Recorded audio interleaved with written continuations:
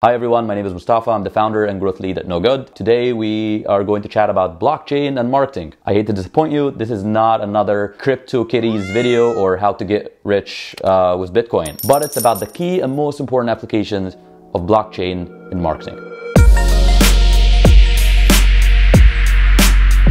Cryptocurrencies and especially Bitcoin were hot for a minute, and that minute's over. There's a solid technology behind all of this, and that technology is blockchain. I know most of you already probably know what blockchain is. I'm going to try and define it really quickly, hopefully without throwing buzzwords at you. It's going to be hard. Blockchain is essentially a decentralized, unhackable database where everyone has a copy of the same database with no middleman whatsoever. It's programmed to record not just financial transactions like Bitcoin, but virtually everything of value. That could be an ad delivered, that could be contract signed, music played, a record at a hospital that was changed. Any of these transactions will be recorded in the blockchain, and everyone has access or copy of the same database essentially. So why should we care, or what makes blockchain a unique technology? There are a few massive pains in marketing and advertising where blockchain is uniquely positioned to help. These issues quickly are data collection and privacy, ad fraud, data quality and reporting integrity, display ads and how annoying they can be, also ad delivery, frequency and timing, which is kind of, you can combine it with the third one. Let's break these issues down and see how blockchain could be the solution for some of these issues. Starting with ad fraud. One of the biggest issues for brands and publishers in the ad space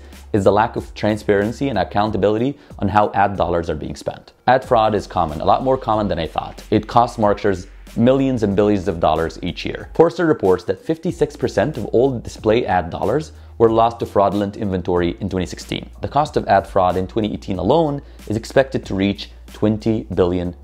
And that's about 40% of Facebook's ad revenue in 2017. Facebook is the second largest ad platform in the world. Almost 50% of ads on IE were for non-human traffic in 2017. So major brands and big ad spenders like P&G cut their ad budget because their agency can't provide the transparency and reporting they needed. So blockchain could potentially end this. It can make advertising more transparent by validating and analyzing every consumer's journey through verified ad delivery, confirming that a real person and not a bot actually saw the ad. Marketers will be able to control how their assets are being delivered, monitoring exactly how their ads are being placed, ensuring proper ad engagement tracking, which will lead to better attribution and efficient ad spending overall. Another really big problem in the marketing and advertising space is that everyone hates ads. Most ads, maybe not the cool, expensive Super Bowl ones, right? But we all hate ads, display ads, YouTube ads. No one likes ads, right? There are too many of these ads out there. And the reason why there are too many of them is that marketers don't really know what we want. They don't know what stage of the buying process we are. So there is a saying in marketing, we say, let's throw it at the wall and see what sticks. Guess what the wall is? The wall is you. We throw it at you and see what works and what doesn't. And that's how it works nowadays. Surprisingly, in this data-driven world, this is what we do.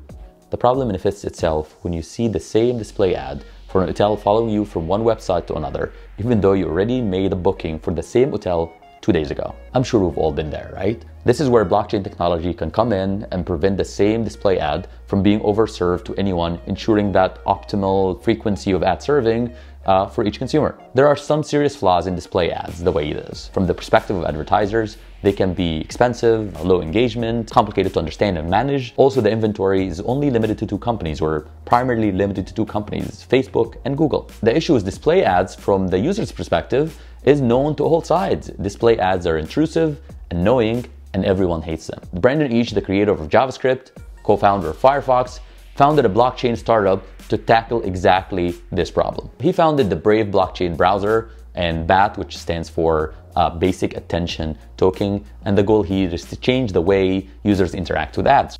Brave and BAT simply break up the current monopoly on digital advertising by allowing publishers, advertisers to trade on the value of users' attention, while also compensating the users using the BAT token. Users also get to choose which ads they like and opt in the categories they like. It's a win-win for all parties. Marketers get better ad performance data and targeting, publishers get better revenue and control over the ads they display, users get fewer, better ad quality, and they also get compensated for their attention and data.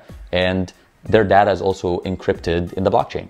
This kind of advertising utopia could make marketers think more about their ads and whether consumers really like it or not, would they actually opt in for this type of ad or not, and be more, I guess, customer-centric, as we like to say.